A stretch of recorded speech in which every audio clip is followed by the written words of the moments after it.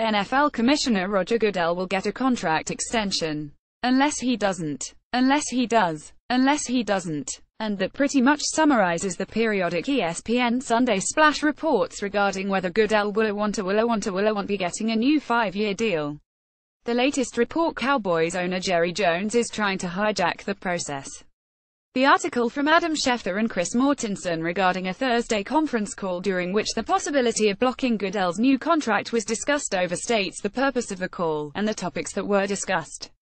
More on that later in the day. The story also contains a smattering of ominous quotes from unnamed owners and other unnamed sources that make things look pretty bad for Goodell, but that are hard to properly assess since there's a chance that these quotes are coming from a very small but very vocal minority, which is not yet willing to be vocal enough to put their names to their words. The closest any owner has come to calling out the league office happened on Saturday, when the second public apology from Texans owner Bob McNair regarding his "we can't let the inmates run the prison" remark explained that the inmates' comment referred not to players but to the league office.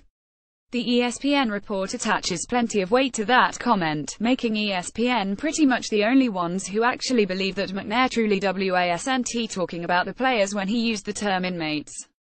Regardless of how it all plays out, ESPN has every outcome covered. When Daniel Kaplan of Sports Business Journal reported in August that a deal is close, Schefter trumpeted the tweet but then quickly added that the deal hasn't progressed as quickly as some thought it would. PFT Hacks then reported that Jones had finagled an ad hoc seat on the compensation committee, and that he had been trying to get the 6-member committee to drive a hard bargain with Goodell. ESPN later echoed that news, ignoring that it was an echo, and tried to suggest that Jones was speaking for all of the owners who weren't on the compensation committee, even though he definitely was not. 3 days later, Schefter declared that the deal is getting done, and that Jones, not surprisingly, was shot down.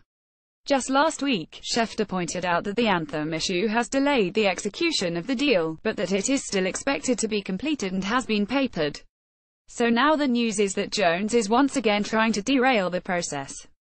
Again, the latest report overstates what happened on Thursday. And, again, more on that later in the day. The broader point here is that, no matter how this one plays out, ESPN will have been right all along, one way or the other.